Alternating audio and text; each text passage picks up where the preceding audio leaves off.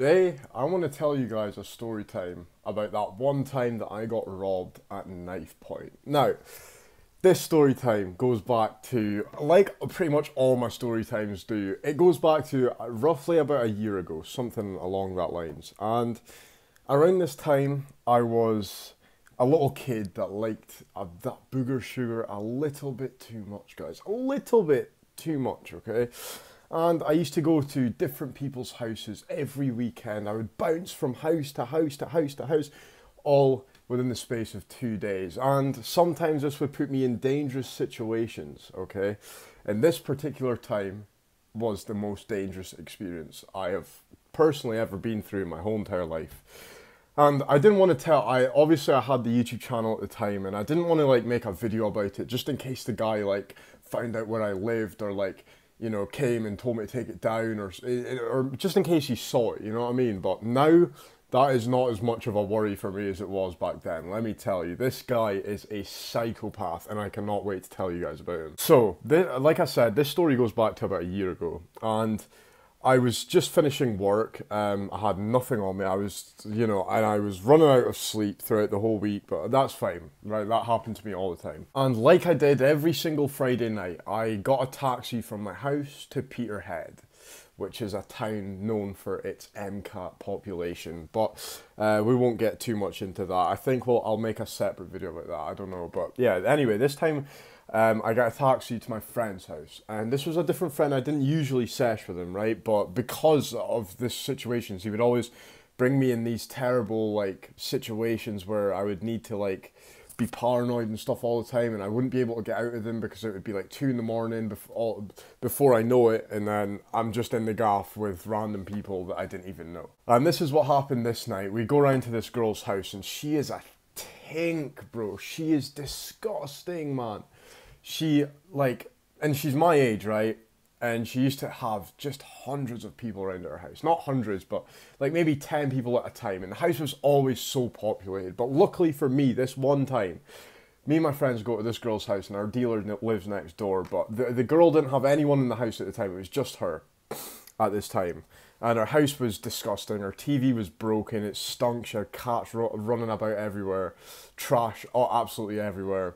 Didn't clean it before we got there, so we didn't really respect the gaff. But a lot of people did because it was a place to get on it, a place to congregate and just talk about our feelings throughout the week. Well, that's what you think, but trust me, it's nothing like that. Anyway, she has a living room and she has a kitchen. And the kitchen's got a door and it leads from the living room to the kitchen, so it's just right there, right? And in the kitchen, I'm standing there and me and my friend are there for God knows how long. We were there for a long time, and she says, "Oh, these people are away to come up. Are they okay?" And most of the time we'd be like, "Nah, you're not bringing anyone round." But this time we made quite a slight exception because we were on it, okay? And we're like, "Yeah, fuck it. Who are they?" And then she tells us the names. We didn't recognize any of the names, dude. We had no idea who these people were. But this guy that robbed us was actually on his way, and to this day I still have no idea whether this girl that had the house was doing this to get us robbed, you know what I'm saying? I don't know if she was doing that or not, but it wouldn't surprise me, okay? Anyway, they all get there and they're all loud and, you know, they're drunk, really drunk, and they didn't have any cat, they had no money, they were poor as shit, they were brokies, they had no money whatsoever, yeah. And they're just in the living room, they're chatting. We didn't open the door, but we had to open the door eventually. And there was 3 boys sitting there. 3 boys, yeah. And they were just, you could tell that they were so drunk. They had arms around girls that they didn't even have a clue where. They had terrible skin fade haircuts. They wore disgusting clothes. Just them kind of people, yeah. Just not the best kind of people. And this particular time, I was in the kitchen and my friend went to the toilet and then they all came in and they were like, "Can I get a line? Can I get a line? Can I get a line? Can I get a line?" And I was like, "Yeah, fuck it, whatever." And I gave them all a line, yeah. And for all I knew, I thought that they were already on it, but they weren't. And that's what made them rattle to the point they were literally willing to knife point me, basically. But this didn't happen until basically my friend got back from the toilet and we were sniffing in the kitchen and one of the boys comes in, yeah, and he's pissed off. He's like, oh, how dare you use this girl for her house? You know, you're just in her kitchen with the door shut. She's out there, you know, feeling miserable, needing a line, all this kind of stuff. And we're like, well, I mean, she's never asked. I mean, she can easily come in if she wants. Like, we don't give a fuck, you know what I'm saying? And he wasn't caring. He was drunk and he was just spitting in my face, like spitting, like every time he spoke there was like bits of spit flying out, and I'd be like, mate, stop fucking spitting, like what are you doing?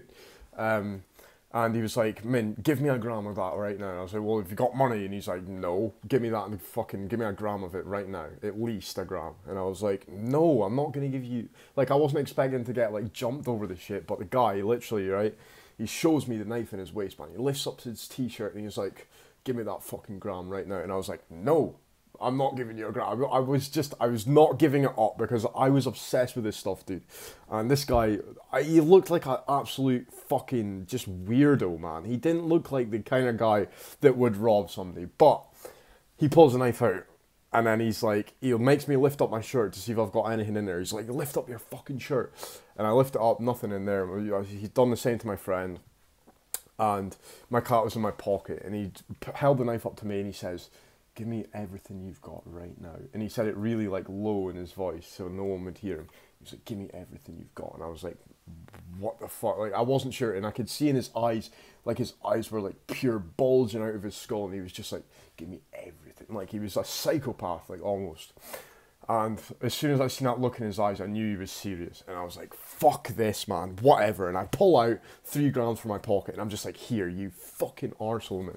I didn't say that to him, and I was like I did say, oh, can you give me the rest back? You can have a gram, we can just all go our own way. And he was like, no, I'm taking all of it. And I was like, you are an absolute dick. So me and my friends leave, and we're like, fuck that gaff. We are never, ever going back to that house ever again, because that house was a disgusting place. I'm sure the girl that lives there still does that shit nowadays, but yeah, it was just a disgusting time, dude. It was a horrible time, bro. It was disgusting, man. And we went and got more cat, and then we went to another girl's house. It was actually sound. She was nice. She didn't invite anyone over.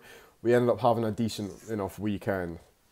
But that story always has stood out to me, and I not until now could I have told it, okay? I couldn't have told any of that story up until now, because it was horrible to happen, and I genuinely had like some sort of like PTSD thing from it.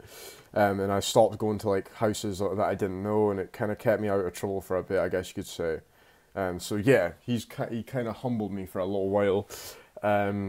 You know, it was roughly around the time where I stopped just going to gaffs altogether and just doing it in my room and like going out and doing mad shit like by myself or like with a friend that I actually trust. You know, so that story time definitely stuck out to me, and it was like, it was a horrible time, dude. It was a disgusting time. I can't believe the fucking mink done that, but he done it, and there's no bringing back the past. But haven't really seen that guy since. I did get word that he actually kicked one of my friends in the face one time, but yeah, apart from that, none of that shit ever happened to me again, because I was just so worried about that happening again. And you know, I could just never imagine like robbing somebody, you know what I'm saying? Like, you could literally offer them, no, you could literally ask them for a line and they'll give you it, and if they start being cunts about it, demand one line, just demand it. Don't demand their whole batch, yeah? Just because you're a tink and can't afford it yourself, your UC doesn't come in until next week, so you've got to go rob off kids to get to feel good, right? Yeah, as you can tell, this guy still kind of pisses me off nowadays, and he really does, because that's just a horrible thing to do to someone. And yeah, I just hope you guys like this story, where we've got kind of a new background. The setup's like here. We've got the nice tripod there. I should be getting my phone back soon, iPhone 14, that I got taken off me 2 years ago by the police. I should be getting that back soon, so I'm very excited for that. More videos coming, for 100%. I've got so many more story times like this that I can literally tell, dude. And like right now I'm at the point where I just don't give a fuck like what anyone says, you know what I'm saying? Like, I just want to make story times for you guys, and hopefully we can grow the channel a little bit more. But thank you to a special commenter called Clippers. He's been commenting on every single one of my YouTube videos, just supporting me, saying that he loves my content, and that is like literally all I need, for just people like that just to say that they enjoyed it and had a laugh out of it, or like maybe thought, wow, I'm never going to do what this guy does, or just anything. Any supportive comments really does touch my heart. It goes a hell of a long way, and we're only at the beginning, really. So I hope you guys did enjoy, and I will see you in the next one in a bit.